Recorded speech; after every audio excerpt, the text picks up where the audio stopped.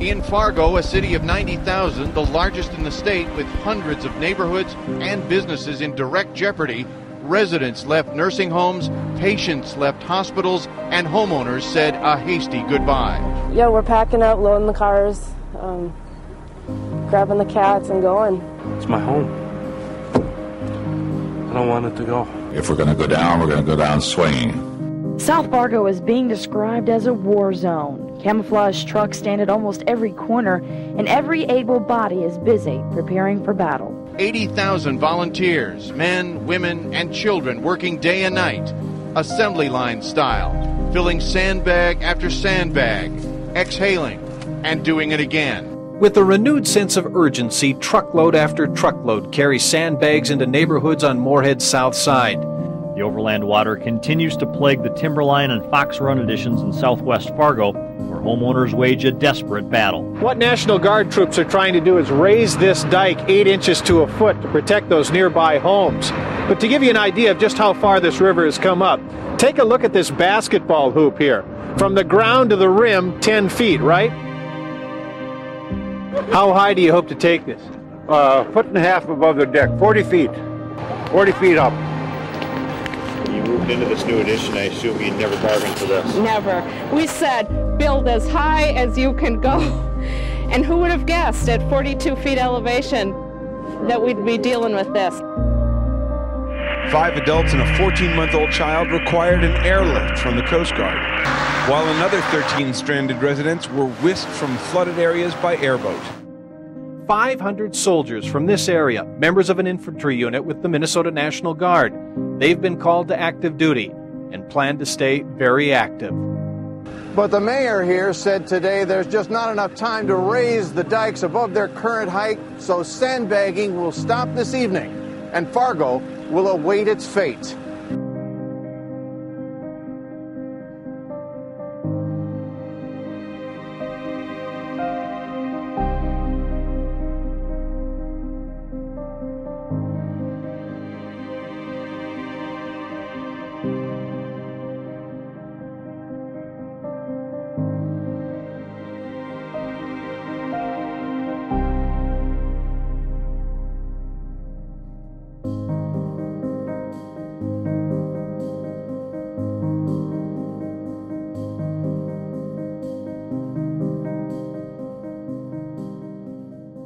We never know whether or not we're going to have another spring flood next year. I mean, even on the years where you don't think you're going to have a problem, it's always something in the back of people's minds. Even though we didn't think that it would impact us, it certainly did. You can replace stuff, but if you don't have the right level of protection, somewhere along the line you're going to have loss of life, and that's the most difficult. I just hope that we can be protected. I mean, I don't know what would happen in this community if we aren't. Yeah, it's bigger than a lot of people want to think about, because it's frankly scary, you know, that downtown would be gone.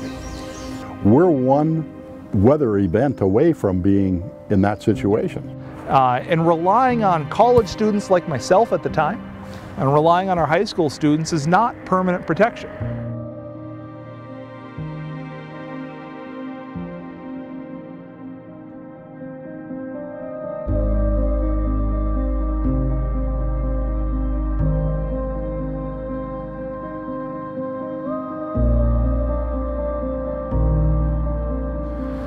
So in 2009, I was a senior at Concordia College.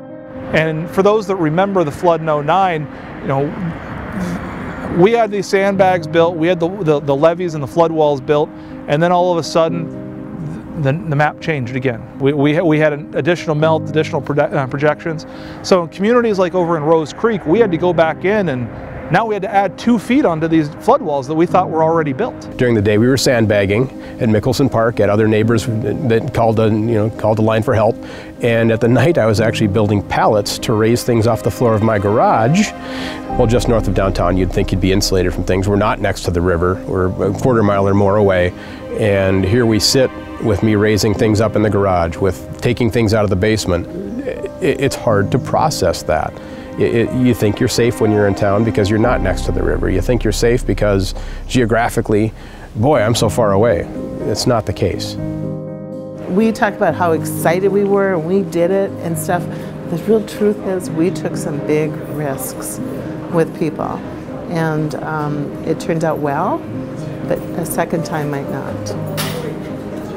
We had that blizzard that came right at the end, and so we're out there having to, beat the sandbags with baseball bats, trying to break these up so we can lay them down to make sure that the homes are protected, because otherwise, all of their belongings, everything they had, was at risk. We have a significant coulee that runs adjacent to our backyard, and that was a site for a significant sandbag levee. We had heavy equipment running through our streets, through neighbors' yards.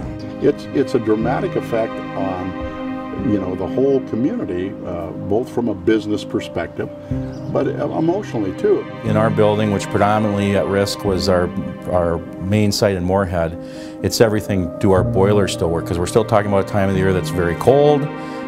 As important, do your sewer and water supplies work? I struggle with having my daughter having to sandbag, take days off from school and go throw sandbags again, like we did when we were little, like our parents did, like our brothers and sisters did. That can't happen anymore. We had roads blocked off, we had schools out, businesses weren't open, and particularly one night when I came home from working on the temporary levees, I realized that the crest level had been increased, and that meant that my house would have been susceptible to flooding had an emergency dike or levee failed. Back in 2009, that huge flood, my wife was 9 months pregnant, and she was due about the time the river was gonna crest.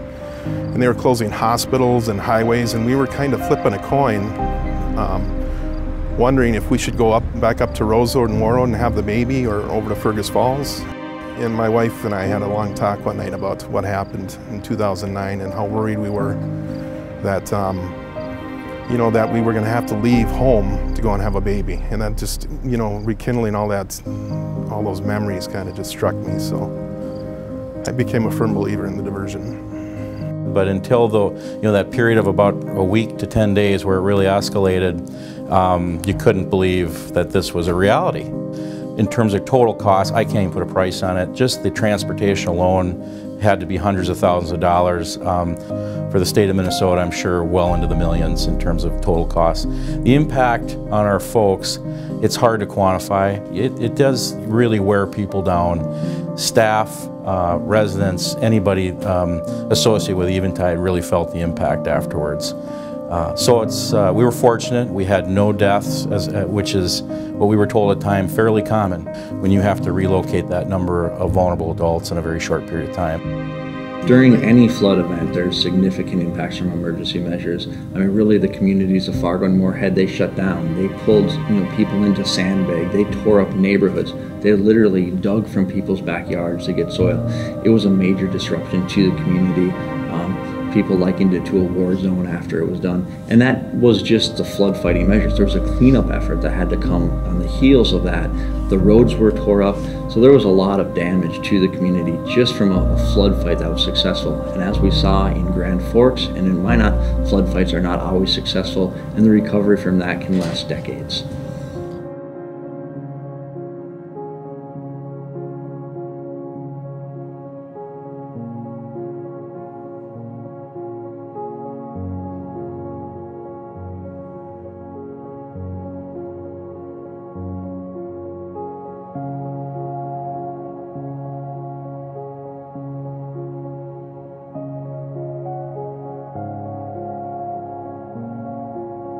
Every spring, this is a question that comes up. Are we going to be dealing with the flood this spring? And it's one of those things that starts to cause questions and efforts into the business, and then it also starts to cause an impact to some of our workforce issues. So we are working to recruit and retain talent on a continuous basis.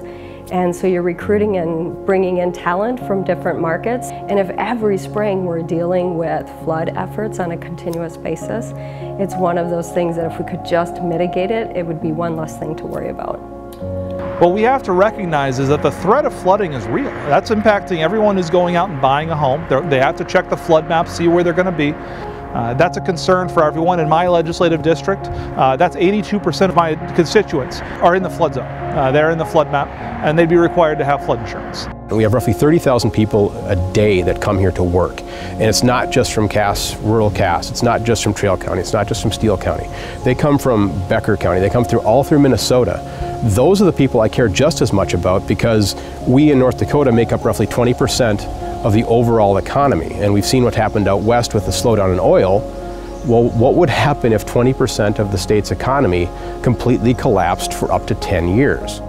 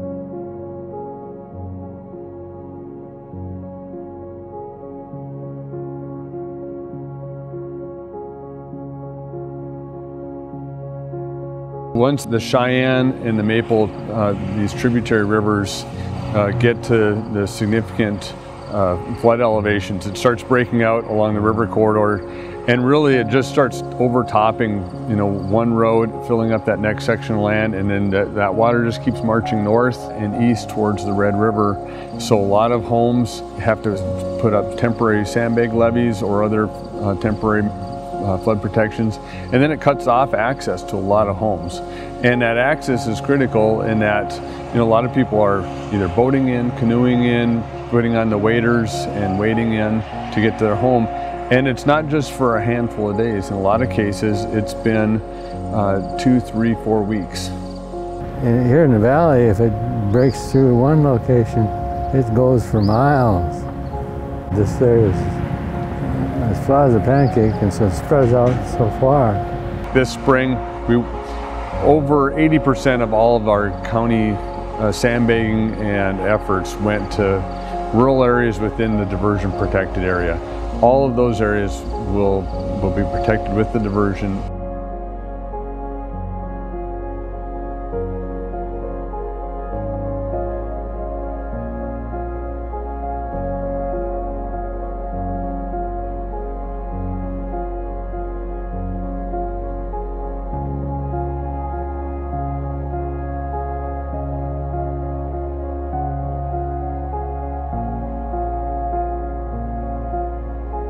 So with any project, as we said, there's going to be impacts, and really that comes from taking the water and moving it from within the communities of Fargo and Moorhead. That water has to go somewhere. But in reality, when there's emergency measures put in place, the same thing is occurring. However, when you do emergency measures, there's no compensation. The landowners just take those impacts on an annual basis as much as there's an emergency flood fight. For a permanent project, however, when we move those waters off and we move them off permanently, then we get to compensate.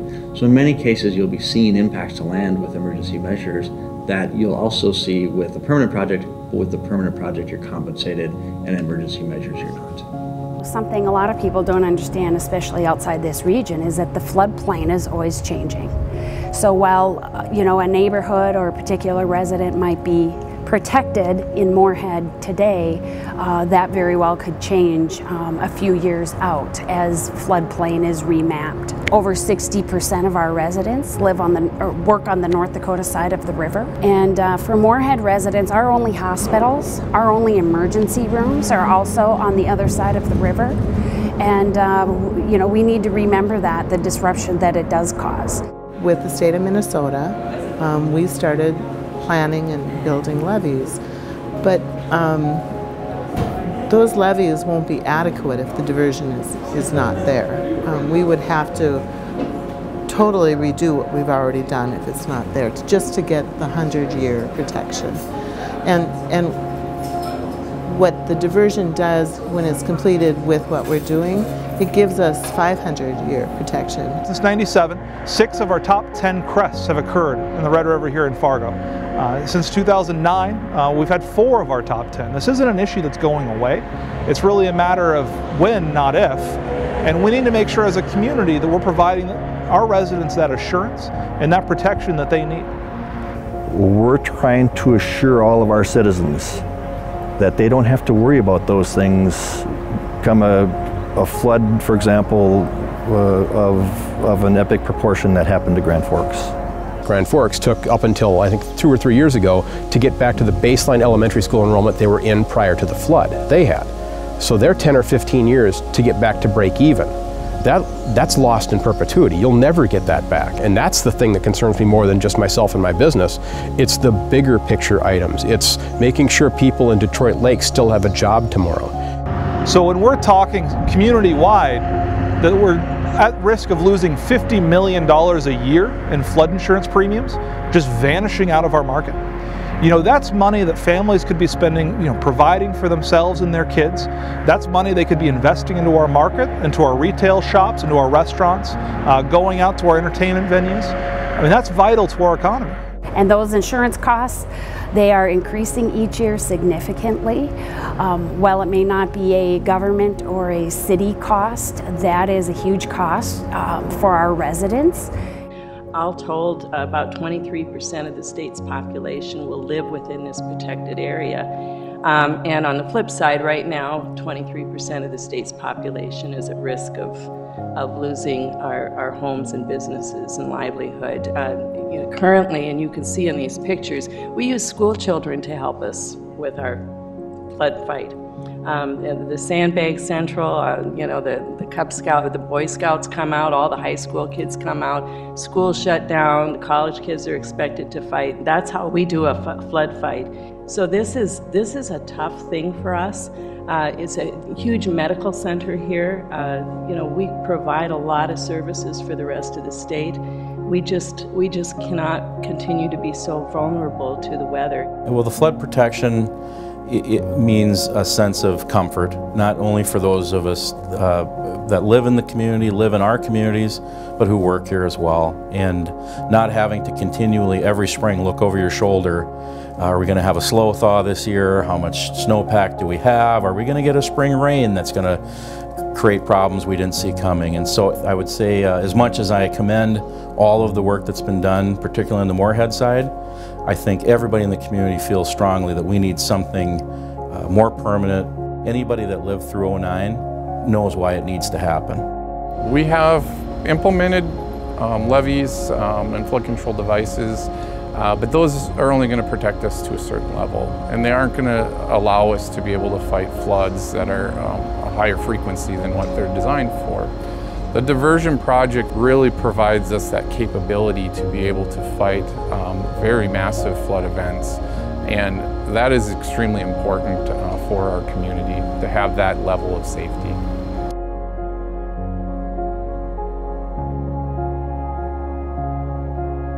Yeah, within the feasibility study, so starting back in 2008, we looked at hundreds of different plans, hundreds of combinations of those plans. You know, we looked at in-town levees, we looked at upstream storage, we looked at the diversion channels, we looked at combinations of all those storage in different locations. And really what we found is that the diversion channel through North Dakota is the best plan. And that's the plan that everybody wanted. As we were going through the feasibility steps, both Minnesota and North Dakota went to DC and asked the Assistant Secretary for the permission to go with the North Dakota diversion. That included the governor of Minnesota, high-ranking officials from the Minnesota DNR, and of course the governor of North Dakota and high-ranking officials there. So everybody was on board with the North Dakota diversion. That's a plan that everybody supported. The federal project includes 3 very important components that all work together. such that a 100-year level of certifiable protection can be provided to the metro. And it's the southern embankment, it's the diversion channel, and then it's the in-town levee features that are mostly in downtown Fargo, Moorhead, and then there's some levees up in Mickelson and Elzagle as well that have been built as part of the project. So together, all of that works to provide a very robust level of flood risk management to the metro area. During the feasibility stage of the diversion project, the Corps of Engineers looked at a lot of different project concepts or alternatives outside the diversion channel that's being proposed. One of those was the levee alternatives to construct levees throughout the cities of Fargo and Moorhead. And what we found out is that we really weren't able to provide that 100-year accredited flood protection for the two communities with that. And the only solution to provide that 100-year accredited protection was the diversion channel that's being proposed. And this was something that's actually discussed further at the governor's task force level as well. So we reviewed those again and continued to confirm that the levee alternatives were not the solutions for the metro area. It would be very costly. You'd have to buy out, I think it was estimated around 1,500 additional homes between the two communities of Fargo and Moorhead. The cost was essentially the same as the diversion channel. It doesn't provide the robustness of the diversion channel to be able to fight against those larger events such as a 500-year flood where those levees would potentially overtop on that 500-year event. And then also with us being located in the old glacial lake bed of Lake Agassiz, there really isn't high ground for us to tie into. So we'd be looking at almost a ring levee around the community, the entire metro area, including the western side of West Fargo. A diversion channel is the safest, best way to move water. As you all know, levees are great, but once they're overtopped, you've lost your infrastructure, you've lost places where people work and live, you've lost hospitals. And then with the upstream southern embankment, of course, that's a dry dam that provides the storage we need to prevent downstream impacts. It was very thoroughly studied, and everybody on the team wanted to make sure that we had the right plan. So we would have very large technical meetings, all-day meetings, where you had the best and the brightest in the room working to come up with the best plan, and then you'd have somebody like Mark Bittner say, "What about this? We need to look at this. We need to make sure that we have answered the questions on every alternative." And so that's what we would do. So we are very, very confident that we looked at everything and came up with the best plan, and then we optimized it as well. We would not have gotten through the flood fights in the past without the Corps of Engineers and our community. The community was getting tired, extremely tired. In 1997, that was what I was considering the flood of the century. And then 2009 came, and we succeeded. We were asked to evacuate our city, and we said no, unless the river gets to 42 feet. And we didn't. I don't want anybody to be faced with that decision again in our lives, just because it's such a devastating statement to say, we want you to evacuate your city. And Denny stood up and I stood up and we said, no, we're not going to evacuate our city. We're going to stand and hold, and we've defended the city, and we're confident that we're going to get through this. By the grace of God, we did get through it with sandbags, but that's not the best way to fight a flood. The best way is to have permanent protection. And the difference between 97 and 2009 was the water that was standing between here and the wild rice. I think that this Fargo Moorhead diversion project is a very, very good project, something that we want to continue to be a partner in, and I think that the people of this region ought to be proud in the leaders who have taken the bold step to be able to go down this road. And sometimes it's not a perfect solution. Everybody doesn't necessarily get everything you want, but I think this solution has come together is certainly a very, very good solution, and one we got to continue to build and be able to get in the ground. Permanent flood protection will add another dimension to this community. It's been good so far in the Fargo, Moorhead, West Fargo community. We've had good growth. Having permanent protection is vital to ensuring that that growth is able to continue. we're asking the state to come forward with a commitment that we haven't seen for flood control projects in the state of North Dakota before. This is a huge commitment, no doubt, no question about it. But we're protecting $20 billion worth of property valuation in Cass County. Within the flood protection area, we have 25% of our state's GDP. 20% of our state's population is being impacted by this. So if we want to talk economic realities for our community, not just locally, but for our state as a whole, we know that ensuring that we don't lose this money and having it vanish from the market in the form of premiums that the federal government is charging us is vital to ensuring that our economy is able to continue to grow and prosper. I've been very, very impressed just in the last 2 years with the great work the two governors have done to be able to find what we thought was a good solution to make it even better. So they've definitely got skin in, the diversion authorities all in, both of the mayors of Fargo and Moorhead, the rest of the teams here. And we've seen great support from Congress. I think great support from the Corps of Engineers, the Assistant Secretary of the Army for Civil Works. So our commitment is to continue to be a strong member of that team from a technical perspective, to give whatever advice we can. If there's ways we can find either do something faster or a better value, we certainly want to do that. I help work with local leaders to craft the legislation for the state commitment of $450 million that then was added $120 million for in-town flood protection. But really the blueprint was established in the legislation in the state Senate. So as we stand here today with the sales tax that the citizens have resoundingly said yes to as a local share, to the state commitment that's been center stage and steadfast since 2013, and now the federal piece with construction funding available has tied this all together. And so it's a complex project with a lot of moving parts, but with all the financial acumen of outside help and assistance and our local talent, we've been able to put a sound plan together that's, as we know, has begun. We're treading new territory for the federal government to embark on a P3 project. So I think a lot of eyes and ears will be on watching what's going on here in Fargo with this project. At the end of the day, it's supposed to provide a more efficient, well-managed project and a much more cost-effective project, because the private sector has to put skin in the game to make investment as well as the public sector. And so long-term, I think this is a wise best-case scenario or example, if you will, for the federal government to learn how we manage this project. From an economic standpoint, when it comes to flood fighting for our region, this is the best solution for not only our urban areas and urban residents in Fargo and West Fargo, but also for the rural residents of Reed Township, Stanley Township, the cities of Harwood, Horace, and these other rural communities. You know, when you talk to people maybe in town that saw some flood work and some flood wall gates getting closed, but it didn't seem like that big of a flood in town. But out in these rural areas, it is significant. And when you start talking, road damage to not only our county roads, but the township roads, it is a significant impact. People's homes, the access to their homes, and the roads that they need to travel on.